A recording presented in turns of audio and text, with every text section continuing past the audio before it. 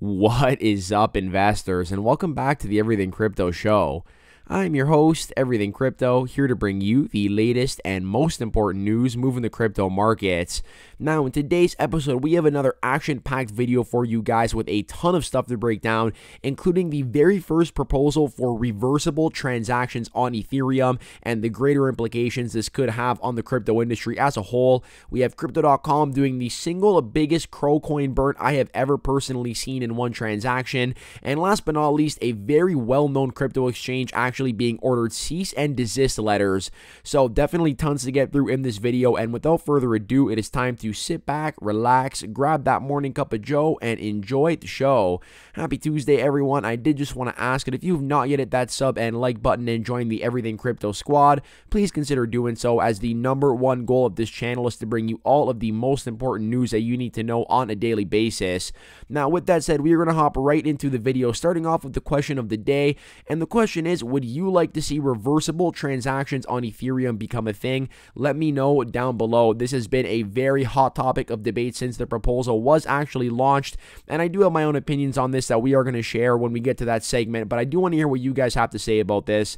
And now we're going to hop right into the charts here like we always do, taking a look at Bitcoin, and surprisingly, we've actually seen the US dollar once again hit a new all-time high today. It actually topped out at about 114 before we pulled back a little bit down to this 113.8 area, and Bitcoin remained flat. And even more impressively, we talked yesterday about how the S&P and the Nasdaq are dangerously close to actually taking out their June lows. The Dow Jones has already taken out its June lows, and I did expect crypto to follow suit, as it really has been correlated with the stock markets for the entire year. However, crypto is showing a ton of resilience right now, and despite the stock market breaking down below these June lows, crypto is still holding up strong. So very impressive to see here from Bitcoin and Ethereum really holding up the market. But do keep in mind that we're still in the middle of no man's land, and a retest of that 17.5K June low is definitely still on the table, especially if you consider the fact that we still have massive overhead resistance at that 2018 all-time high of 20,000. And even if we do get above that 20K, keep in mind that we still have massive overhead resistance here at that $21,000 level,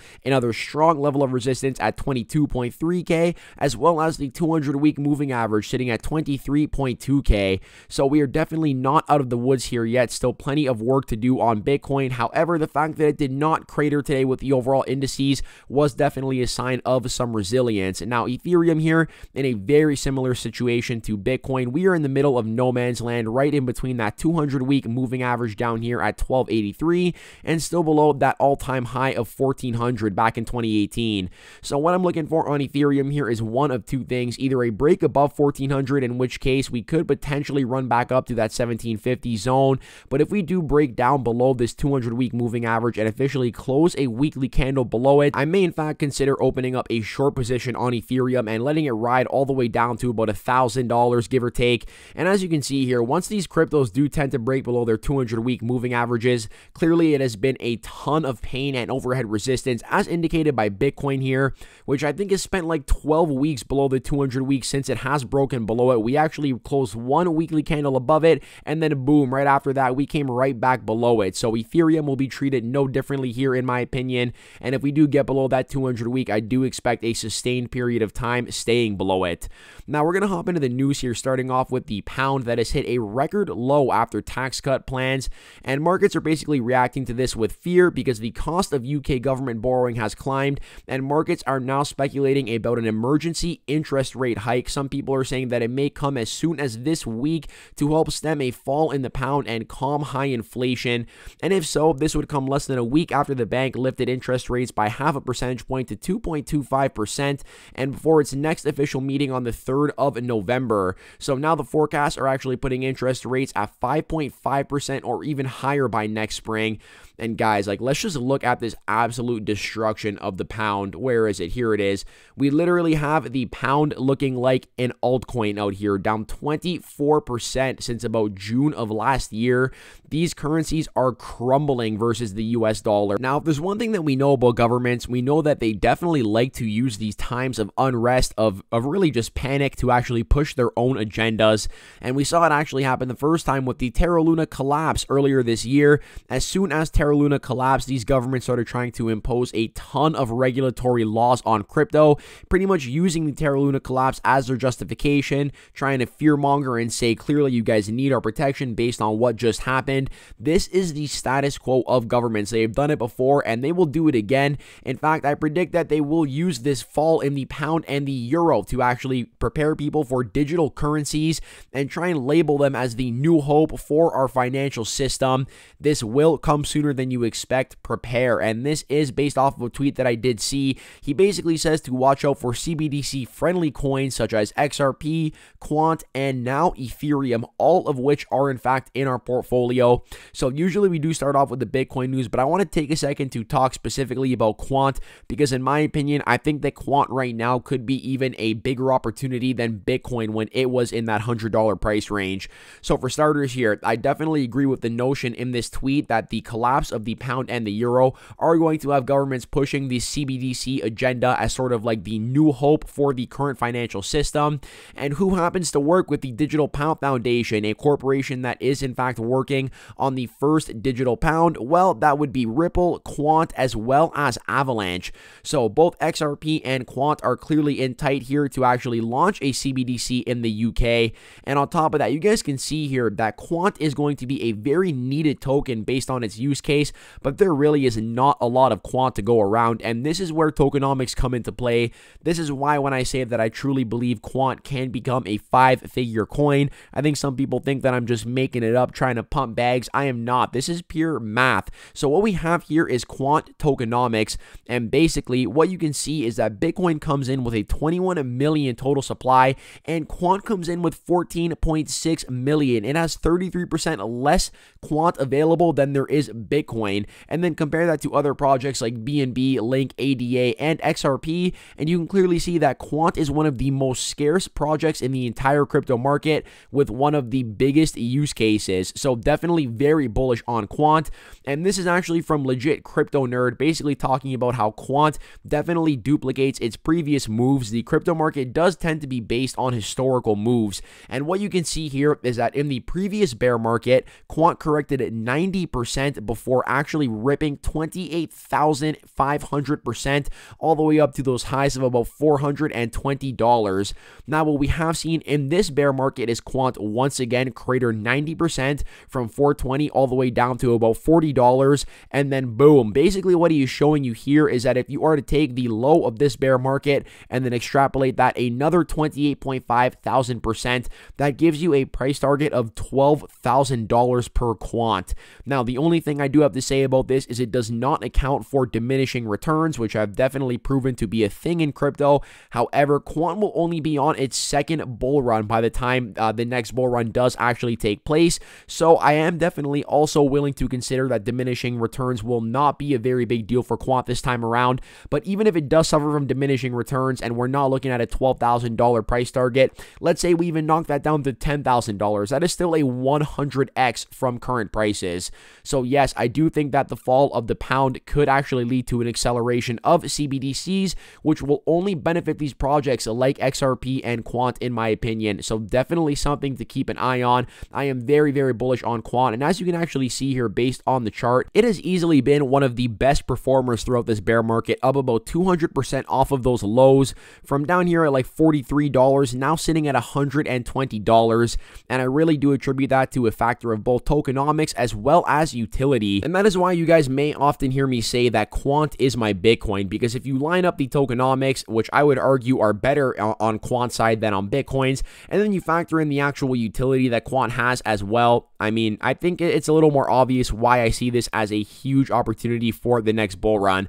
But this does serve as a perfect segue into the Bitcoin segment, and we're going to talk about this tweet from Michael Saylor, obviously a very well-known Bitcoin maxi, a little bit of a toxic Bitcoin maxi sometimes, but he does make a very good point in this tweet that I do want to cover. So he says, over the past year, currencies have collapsed against the dollar. The Canadian dollar versus the US dollar is down 8%, Australian dollar 11%, the euro down 18%, the pound now down 22%, the Japanese yen 23%, and the Turkish dollar down 52% versus USD.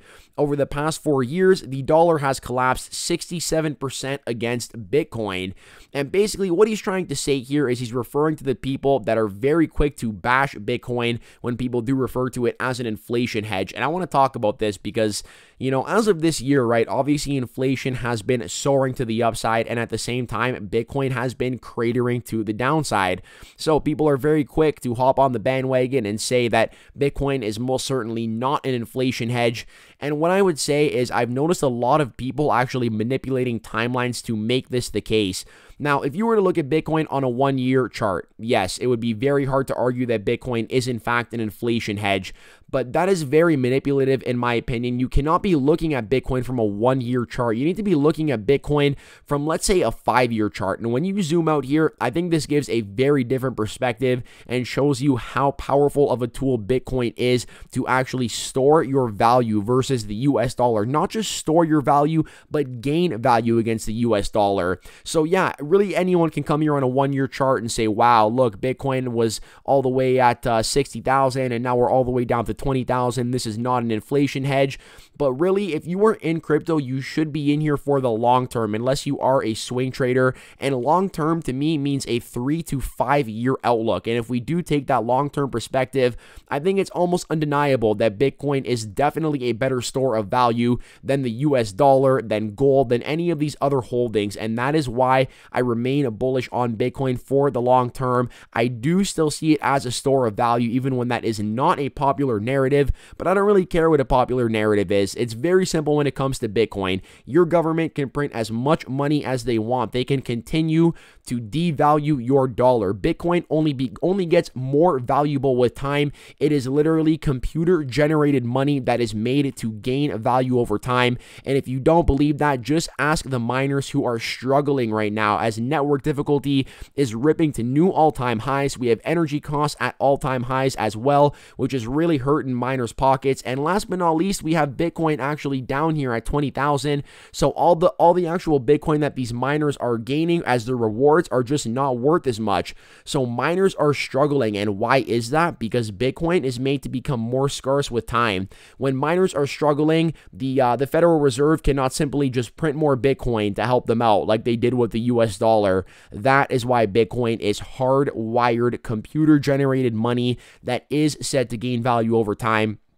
And I think that if you really zoom out from a longer term perspective, this becomes very obvious. So I like that tweet from Michael Saylor because especially with currencies collapsing left, right, and center, this is literally why Satoshi made Bitcoin, because this is a form of currency that nobody can manipulate and make more of. In fact, there will become less and less of this with time. And from a very, very simple supply and demand perspective, that makes Bitcoin one of the most valuable currencies globally, in my opinion. So I just wanted to kind of talk about that because I think there's a lot of like mixed narratives out there about Bitcoin, and people can feel free to disagree, but I absolutely think it is undeniable that Bitcoin is a much better store of value than any of these fiat currencies, provided that you have a longer term outlook and that you are not in here trying to make a quick buck in under a year's time. So now we're going to talk about institutional investors and what they think about Bitcoin, as they are actually short selling Bitcoin at the highest rate on record. So what you can actually see here is that short Bitcoin investment products rose to 172 million in assets under management, and this is the highest on a record, which did prompt some profit taking, with the first outflow here in 7 weeks totaling 5.1 mil. So I think it's very interesting that we're seeing a ton of short Bitcoin inflows right now. And the one thing that I can hypothesize is that because the S&P and the NASDAQ have actually turned over and gone below their June lows, and now we see these institutional investors looking at Bitcoin still holding strong, I think that they are pretty much betting it is inevitable that Bitcoin will actually follow the overall indices in this fall to the downside. And in fact, I can't say I totally disagree. I do really think that if the markets continue to move down, there is no way that we see the crypto markets just simply move sideways while the stock market is panicking. Clearly, they are all moving together right now. And despite the little disconnect this week, there has been a very high correlation between Bitcoin and the overall indices. So definitely something to keep an eye on, as shorts are in fact piling into Bitcoin. And we do have one more piece piece of news here from an analyst who nailed the end of the crypto bull market, and he has abruptly changed his stance on Bitcoin, talking about a new trend incoming. And basically what he's saying here is that he kept his entire macro bearish thesis all the way until Bitcoin took out the lows on September 9th, and now he does have a more neutral look on Bitcoin. What he's talking about here is the fact that the Fed expressed his intention to keep hiking interest rates until it hits 4.6% in 2023. And what he basically believes is that Bitcoin is due for a short-term relief rally before a final capitulation phase that will set the stage for Bitcoin to transition to an extended sideways trend. And this definitely sort of echoes what we've been saying about the overall markets, is I am expecting one more capitulation phase, one more sell-off on Bitcoin before we can actually enter that accumulation phase. We are looking at Bitcoin right now in a macro environment it has never been in before. We have never been in a recessionary environment with Bitcoin. I mean, that definitely serves as some perspective for how early we are to this entire market. But I do believe that this pain is not yet done, that we do have one more capitulation phase before entering the accumulation phase, and that doesn't mean we have to go to 9,000, 5,000. In fact, he's putting his worst case scenario at 12 to 14,000 for Bitcoin. And if you guys have been watching, you know that the two key levels I am personally looking to buy more Bitcoin at are actually 15,000 and then 12,000 respectively. So I do still think that we could see this final capitulation phase, and from there we will enter accumulation before we re-enter the bull run. Now we're going to move into the Ethereum news here, and as you can see, since the merge has gone live, we have minted 8,300 new Ethereum. So yes, Ethereum has not been deflationary since the merge has gone live, but you can see here that if we were still under proof of work, we would have minted 147,000 new ETH in that same time period. So the merge is in fact really acting as it was expected to by reducing that issuance by 95%. That is going to be very powerful for Ethereum in the long term. And once we do enter the bull market, once we see some increased really just activity on the network and these gas fees go back over 16 gas, that is when we will in fact see Ethereum become deflationary, and that is when I really think that the supply shock for ETH will come into play. Now we're going to spend a decent amount of time in this video talking about some staking options for Ethereum to really help you guys get some passive income from this blue chip, but I think we're going to have to put that on the back burner for tomorrow, because this article here takes much more serious precedence, and this is an article that was released basically pushing for reversible transactions on Ethereum through new ERC20 standards, ERC20R and ERC721R. So basically what this says here is, aren't you thinking that this defeats the entire purpose of the blockchain? Yes, that is exactly what I think when I hear irreversible Ethereum transactions, but they are saying that this is not meant to replace ERC20 tokens or make Ethereum reversible. It simply allows short time windows post-transaction for thefts to be contested and possibly restored. Note that a transaction is only freezable for a short amount of time, say 3 days, before it becomes irreversible. So I kind of want to break down how exactly this would work, because this is going to be a very, very controversial thing. I don't really know what side you guys are going to lean on when it comes to this, but I really do want to know in the comments down below. So please answer that question, because I think this is going to be a very hot topic of debate for the next little while. And effectively, this is how it would work. Number one, let's say someone is a victim of theft. They are going to request a freeze on the stolen funds. Then two, judges accept or deny a freeze request, and this would obviously be a decentralized quorum of judges, most likely people who are in fact validating the Ethereum network. Now three, if the judges do rule that this was in fact a suspicious transaction, the governance contract will call freeze, and it will execute this freeze. Now number four, you will go to trial. Well, both sides can present evidence to the decentralized set of judges, and then the judges will reach a decision, at which point they instruct the governance contract to call either the reverse or reject reverse function. So obviously, if reverse is in fact called into play, then the funds will be sent back to the original address, and if reject reverse is called, the freeze will be lifted. And then five, reversal. If applicable, the reverse function sends the frozen assets back to the victim. This one is interesting. Now, right off the bat, I'm going to say, you know what? I know that theft is obviously a massive problem in crypto. That's why we always talk about having cold storage, about managing your own keys.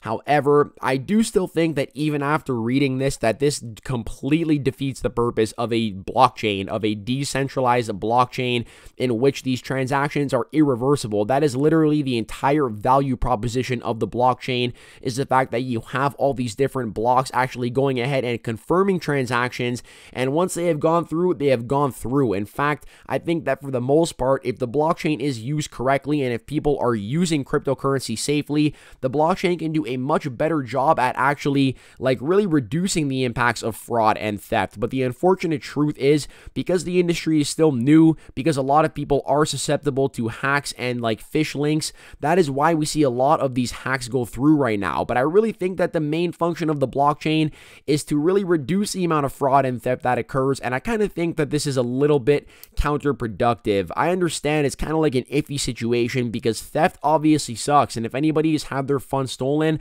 I'm sure you would have loved to find a way to sort of go back on that and get those funds reversed. But I would encourage you to sort of think about like the broader implications for the blockchain when it comes to this proposition. And honestly, I was a little bit undecided before talking about this, but the more I think about it, the more I think that this is probably not the best idea for Ethereum. In fact, that would probably just make the argument for its centralization even more relevant. And at that point, like, how is this any different from a bank freezing your transaction if Ethereum can do the same thing?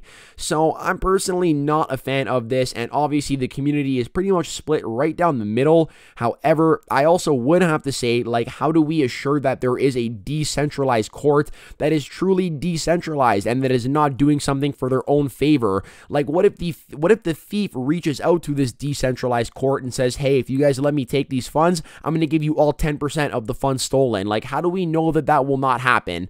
So personally, I think there's just way too much overhead risk with the ability to start reversing transactions on the Ethereum chain. I think it would be a disaster, and that is why, although I do understand the benefits of it, I'm going to have to say that overall, this would be terrible for ETH. And once again, please let me know what you guys think about that. But now that we're kind of running through this, that is just my 2 cents on the matter. And now we're going to talk about CRO here, as we have seen the single biggest burn in CRO history, at least to my knowledge, in one transaction. So if you guys actually go back and take a look at my previous videos, you would notice that the balance in this wallet address for CRO used to be 77.347 billion. Now, if we take a look at the wallet, it says 77.447 billion. And yeah, I had to do a little double take here, make sure it was correct. And then when I went over to this burn site, crypti.io, you will in fact notice that in the past 24 hours, we went from having 77.347 billion CRO burned to 77.447 billion CRO burned. That means that in the past 24 hours, Crypto.com has burned 100 million CRO in a single transaction, once again removing another 0.1% from this float. And that is insane, guys. When you really break this down over the long term, think about the fact that 3 years ago, there was 100 billion CRO flying around. We're pretty much almost down now to about 26.5 billion. And what if we continue these burns? What if in another couple years we're down to 20 billion CRO and then 10 billion? And this is why when you factor in that long-term perspective, plus the passive income that CRO can generate through the DeFi wallet, this project is a passive income and really like price appreciation machine, in my opinion, because the more CRO that we burn, the more valuable all of that CRO that you are earning is. It is more valuable. It contributes to a larger percentage base of the float. And that is why I keep an eye on this burn wallet so much. So I did just want to hop on here and let you guys know that Crypto.com, I see you. I see what you're doing. I don't know if any of you on the team watch these videos. Probably not, but I'm watching you, and I see this 100 million burn. So if you are bullish on CRO, this is definitely good news for you. And now we're going to wrap this up talking about some centralized exchange news. We have drama. Kraken, Nexo, Voyager, FTX, Binance, Celsius, you name it, we got to talk about it. So starting off with the new Kraken CEO, he says that their crypto exchange will not be registering with the SEC because they don't handle securities. I love it. That's all I got to say about that. That's all we had from Kraken. They are still operating as well, and I love to see that CEO taking a stand versus the SEC. Now, here is the unfortunate piece of news for Nexo, one of the biggest crypto exchanges globally. I believe it's a top 10 exchange. I know it's very, very popular, and basically 7 states have ordered a halt to Nexo's earn interest product accounts, accusing the company of improperly offering unregistered securities. And this does include the likes of New York and California, saying they must stop its unlawful operations and take necessary action to protect its investors because they are not licensed and registered. And I think that this is definitely very interesting. I also do believe this is why we've seen these platforms like Crypto.com really tone back on their crypto earn products as of late, because clearly the SEC is not a fan of this. And now Nexo is in fact being sued for offering these unregistered securities, quote unquote, and offering them in interest-bearing accounts. So this could definitely be very troublesome for Nexo in the long run. I know that a very big portion of Nexo, the reason people sign up, is because of these interest-bearing accounts, and I do believe that if they get shut down, Nexo is really going to be considered no different than any other centralized exchange, and I think that's going to be a massive step back for Nexo. So while they are not like insolvent, in terms of like their balance sheet, they are operating healthily to the best of my knowledge. Just this regulatory overhead could definitely be a problem for them, and that is why, once again, I love the approach that Crypto.com and even that Binance and FTX have been taking about getting regulatory approval first and then offering their products, as opposed to doing it the other way around, because clearly it has come back to harm Nexo, and I am curious to see how this does play out.